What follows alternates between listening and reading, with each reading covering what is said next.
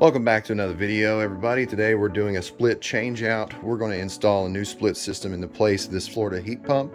This is a Geo unit with an open loop that's using a well, and it's actually dumping in the river. So it's pulling from the well, dumping into the river. When you don't have a separate well for the Geo, then it's not a good idea to have a Geo. So that's why we're pulling this one out.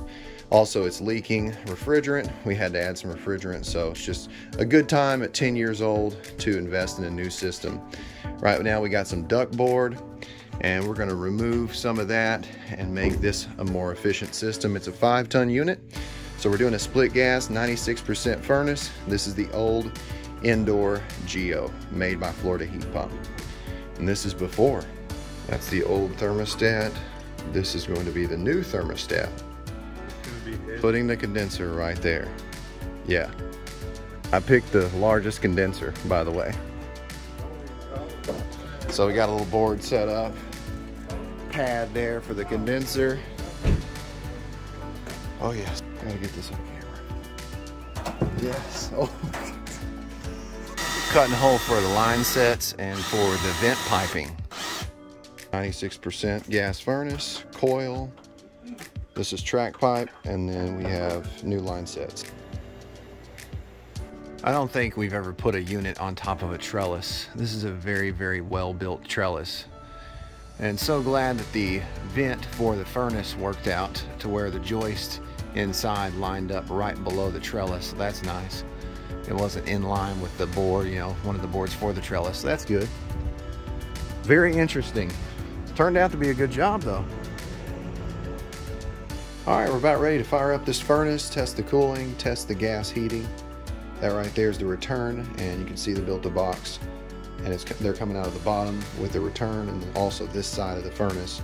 Got to make sure on a 5-ton you got enough return. You can't just take a duct out of one side of the furnace. You definitely need to have at least 2 sides, or if you're coming out of the bottom, your box is big enough that you can attach to it. That's the return. We got our gas pipe here with our shutoff and our drip leg. And then we brought it in with some track pipe. I love track pipe. Then the supply transition's got a couple turning vanes so we can have better airflow. That's really awesome. This job really turned out pretty nice. This is the drain with the trap. We got another drain, and it ties into the drain here. It's a 90% furnace, so we build condensation during the heating cycle in our flue pipe, and that right there drains out of the collector box into the drain for the furnace, which I'll show you that here in a minute. New disconnect box because we got a wire for the outdoor unit, which is a 50 amp breaker, and a breaker for our furnace, which is a 20 amp, because the furnace wire is not a number 6 wire like the condenser. It's actually a number 12 wire, 12 too, because 12 wire is good for 20 amps. Everything turned out really nicely. That right there, and we got a concentric vent. So we've got our fresh air and our supply. Then we've got one hole outside, which is nice. You don't have to bring out one vent somewhere and then have the other one, because they'd have to be 4 foot apart. You can't have the fresh air and the supply next to each other, not unless you've got a concentric vent. So we've got a concentric vent, ran the wire and the line sets together, keep everything nice and neat. I'm impressed. And of course, this is some track pipe. I'll show you this real quick. This is track pipe. I love this stuff. It's fantastic. Got to make sure that you look at the owner's manual in case you're burying it underneath the ground. You might have to run the pipe in some type of sleeve. They've got this in 1/2 inch, 3/4, and 1 inch. And track pipe is great because, say you've got a couple furnaces, you can make a manifold pipe, and then you can run, you know, from your tees, you can actually run to all your appliances or your furnace, your gas logs, whatever you're doing. So, all right, let's go take a look at the thermostat, the outdoor unit. Let's get this thing fired up. That's a track pipe fitting right there. All right, so this is our condenser here, concentric vents right there. Got the exhaust, and then the fresh air comes in there. Disconnect on the wall, everything in conduit, looking really nicely. And this is a York Affinity Series. This is actually a multi-stage compressor, so it's got 2 stages. Usually it's 70 and 100%. This is a pretty nice unit. It's a YXT model, 2-stage unit. So pretty nice. And the trellis actually worked out. Give you guys a backup view. Pretty nice. I've never set a unit on a trellis before. Very interesting experience, but definitely got to make sure that whoever builds the trellis builds it like this right here, because this is a super durable, heavy built trellis. Outdoor unit is wired up. We've only got 4 wires. We got our red, which is our 24 volt, and then common 24 volts. This right here is our Y2. Connects to the yellow and it looks like red wire, and then the yellow and black is our Y1. So first stage of cooling, second stage of cooling. This right here is a plug for communicating. If we want to have our HX stat and make it communicating, which I'm not going to, I'm just going to have my regular 24 volt inputs. I'm still using the HX 3 thermostat, which I'm going to show you here in a minute. But this is 2-stage cooling, Y1, Y2. See how that schematic or that diagram shows that board, and it says 2-stage control. So 2-stage control, and then we have pulse width modulation going out to our outdoor fan controller. So that's what our fan motor, outdoor fan motor, is controlled with. And then for the compressor, you got another solenoid coil, 2-stage compressor. It's engaging another solenoid, and that's how it engages the second stage of the compressor. This right here is our descriptions for status codes. We have operational faults, LED lights that display, so we can easily figure out from our board here if there's a problem and what the problem is. This right here is your subcooling charging chart. So in cooling mode, you can use this chart to charge. All you got to do is get your outdoor ambient temperature. You get your pressure, which will be your liquid pressure. So you'll be measuring this right here, this line right here with your high side gauge, and then you'll get the indoor wet bulb temperature. So you'll want to use a psychrometer to do so. All right, yeah, let's go look at the indoor unit and then the thermostat and get this thing started. Always make sure you have a ground. I didn't show you guys the incoming voltage, but that is the line side of the contactor. There's my ground. That's that pulse width modulated motor there. So, all right, we got the indoor unit wired up. We got our float switch there, so if we have a drain issue, it will kick the float so that we don't flood the floor. And we got our first stage heating, second stage heating, and we've got our first stage cooling, second stage cooling. After I fire up the gas, I will set the gas pressure in high stage. And we got a high stage adjustment screw and a low stage adjustment screw. So I'll be able to set the gas pressure accordingly. Make sure it's burning at 3.5 inches of water column, because we're at natural gas here, so we're not going to be doing those propane pressures, which are 10. We got the HX3 thermostat here. This is the model for those of you that want to check this out. This is the back plate where you wire up either your communicating, A+, B-, C, and R, or you wire up your regular 24 volt. And you also got humidifier terminals, so you can control a bypass humidifier or something if you want to install that. This right here, second stage, first stage heating, first stage, second stage cooling. You got a heat pump. Oh, pretty nice thermostat. Let me go put it on. Also, it can be controlled via an app. So I really like the HX thermostat app, and I'll show you that in another video. If you guys request, just leave me a comment. I'm going to turn all the breakers on. Notice something a little bit unusual about this 20 amp for the furnace. Alright, so I got it put back up. It's not a bad breaker. So actually the wire got pinched right here. See that? Very easy to do if you over tighten these. So very easy to do. Very easy to pinch a wire. I've had this happen quite a bit.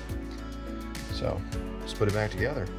Alright, it says communicating indoor equipment was not detected. Please retry to detect communicating indoor equipment. Press next for conventional configuration. So we're going to do conventional. Our indoor equipment is a furnace.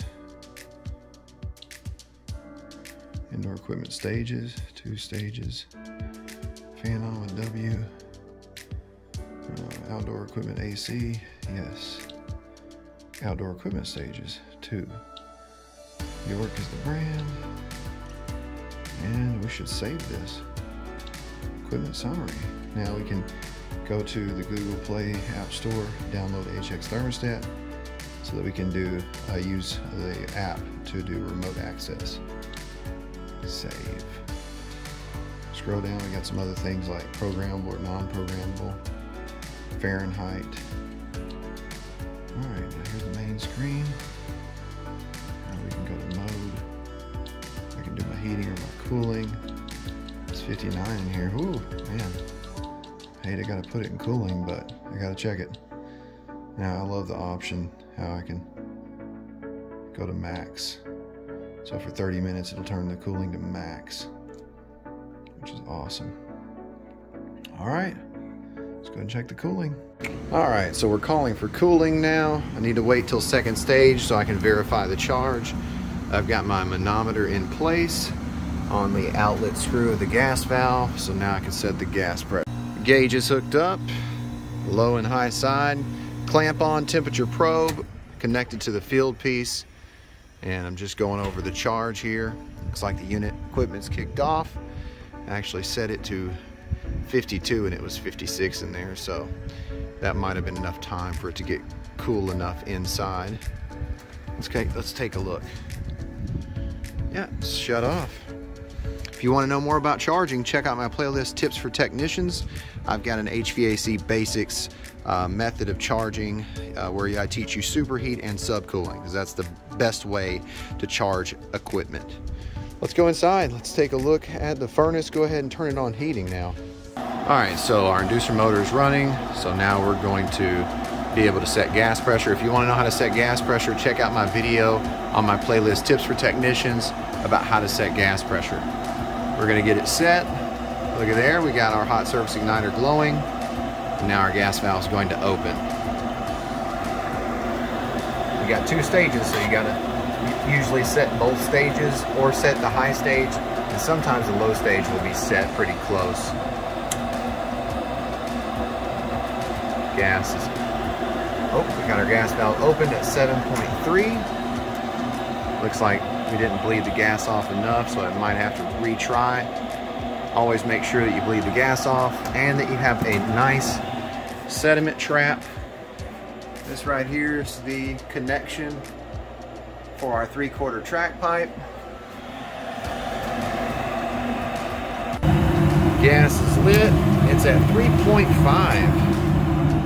And then low stage is 1.9. So we're actually right on, pretty close to where we need to be. Nice blue flame. Now let's check the temperature as the heat exchanger heats up, and we can be able to set our blower to get the right temperature rise. All right, so we got our dual induct psychrometer. This is the way that I measure the temperature split. I measure the room temperature and then the supply temperature. It's 61 degrees upstairs. This is 102. So we've got a little over a 40-degree split right now. Of course, if I leave the temperature probe in here, the unit's only been running probably 5 minutes, so it's probably going to rise a little bit higher than that. Normal temperature splits for gas furnaces can be anywhere from 40 to 60 or from 30 to 70. Depends on the manufacturer. Check your customer booklet, your installation manual for that information, but definitely check your temperature split. We got a good temperature split so far. This job turned out really nicely. And I'm not a fan of duct board, but the way we connected it is really, really efficient. So I'm pretty excited about this. You can see really tight connection. We're using silicone underneath, letting it settle, and then using polycon mastic. So if you want to learn how to seal ductwork and the supplies that I use, materials, check out the video I did on leaky ductwork on my playlist, Tips for Technicians. 104. Yeah, job turned out good. We went from a geothermal to gas, and this is really going to be a nice working piece of equipment. All right, now we're going to measure the feet per minute on the return and supply vents. Supply vents should be in between 4 to 700. Just hold it over here and see, we got about 600 on this vent.